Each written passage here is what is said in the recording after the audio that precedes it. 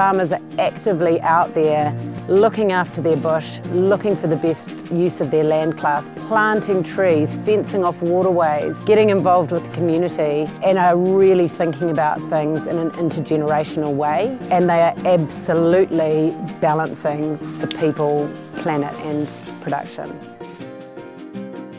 We are Libby and Ben Tosswill with our 3 boys, Fletcher, Alex and Jack, and we farm here at Birch Hill Station in central Hawke's Bay.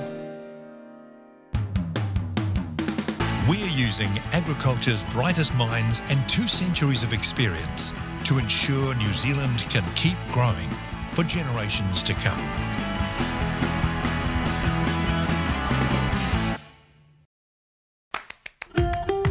Birch Hill is 1,300 hectares total size with 780 hectares of grass, 300 hectares of native bush and 140 hectares of pine trees.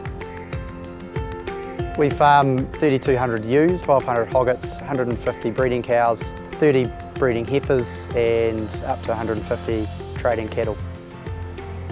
We're in the east coast of the North Island, so with summer dry we've also got very porous soils here. 70% of the farm is argillite, so it dries out very quickly in late spring, early summer.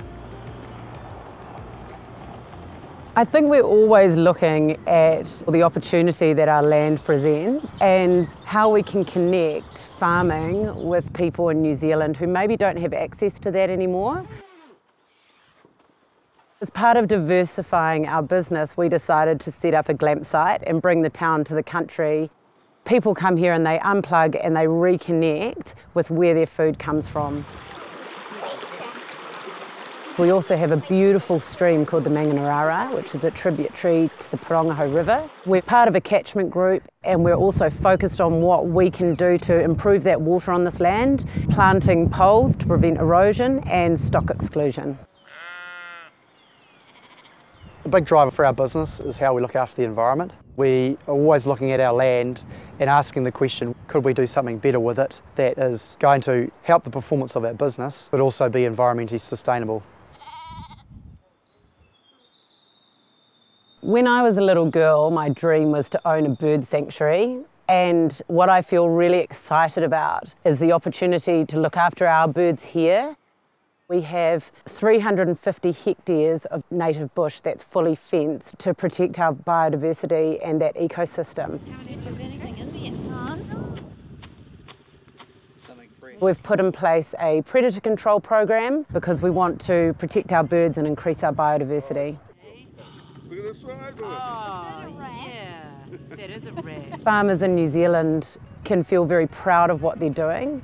We have grass-based, free-range, antibiotic-free, hormone-free farming systems where animals are living with shade and shelter, and the consumer can feel absolutely secure in the knowledge that they are buying a sustainable, environmentally friendly, top-quality red meat product, and that in doing so they're also supporting farmers like us to take even better care of our land and to make it even more sustainable for the future.